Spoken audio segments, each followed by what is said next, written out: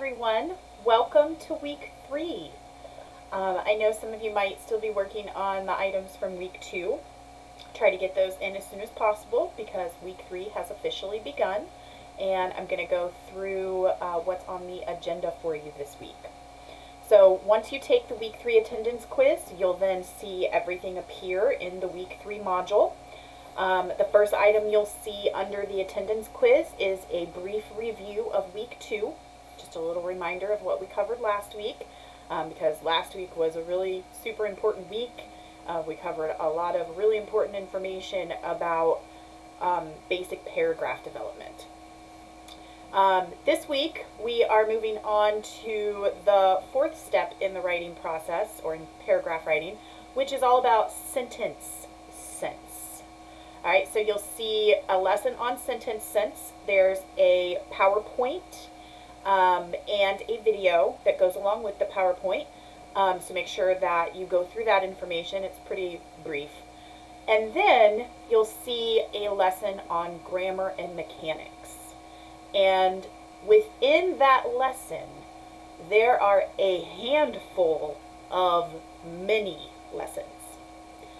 The first one that you'll see in the grammar and mechanics lesson is a little mini lesson just on a review of useful words. Looking at conjunctions, subordinating conjunctions, conjunctive adverbs, words that help us connect our thoughts, words that help us create more complex sentences, and also just a reminder of what happens to your sentences when we use these types of words, so that you can not only use them to express your thoughts more clearly, but also do so in a grammatically correct way. So there's a video. When you click on useful words for grammar and mechanics, you'll see a video, and then underneath the video is a handout that's been copied and pasted that you can look through as you're listening to the video. The next mini lesson is on sentence fragments.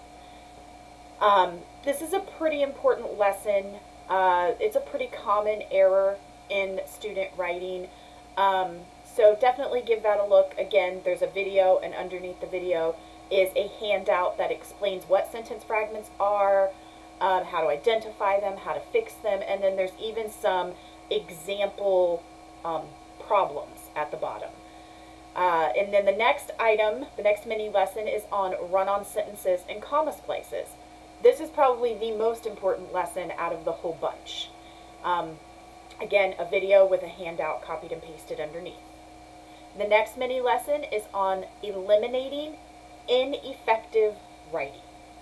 So this is about using, making sure that you don't use cliches, making sure that you don't use what I call clutter words, which are unnecessary words, making sure that we don't have wordy phrases, figuring out a more effective and economical way of expressing our thoughts. So it's a fairly easy lesson, but a pretty important one. So again, video and handout underneath.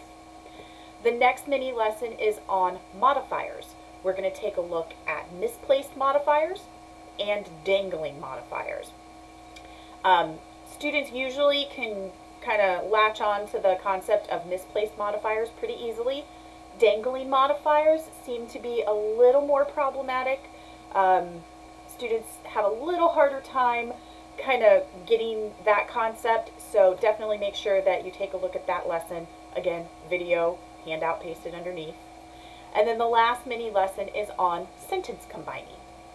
So how to take shorter sentences, or just sentences that are all, have similar ideas, they're all discussing the same topic, and how to sort of combine those ideas into one single complex, grammatically correct sentence.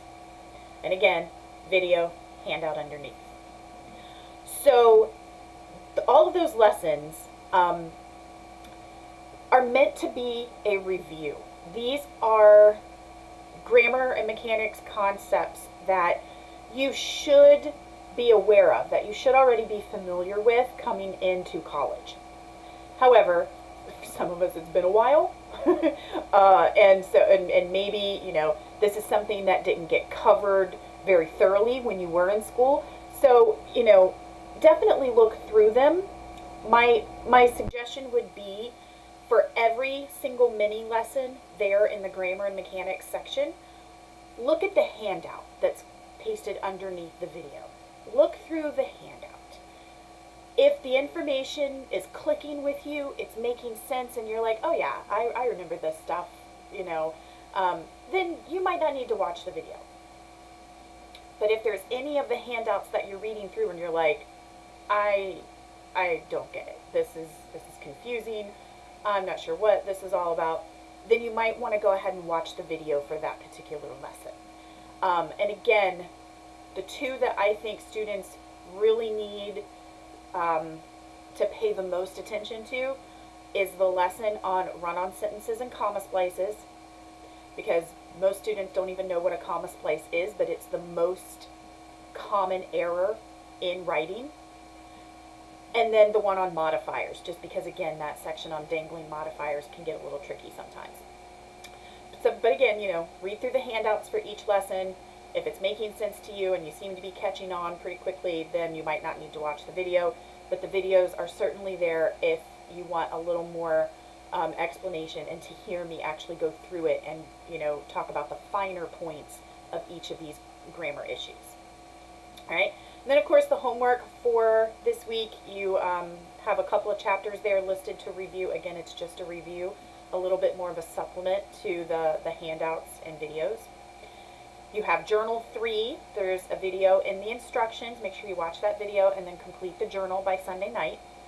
And then you have Week 3, Assignment 1, which is on sentence fragments and run-on sentences and comma splices. There'll be a video in those instructions, and you'll need to have that submitted by Sunday night at 11:59. Week 3, Assignment 2 is on revising for style. So that assignment is going to sort of cover the ineffective writing, modifiers, and sentence combining lessons. There's a video in the instructions, and it's due Sunday at 11:59. And then, of course, we have the Week 3 discussion. There'll be a video in the instructions where the prompt is located. Try to have your first post up by Thursday night, and don't forget to respond to 2 classmates before the discussion closes Sunday night at 11:59.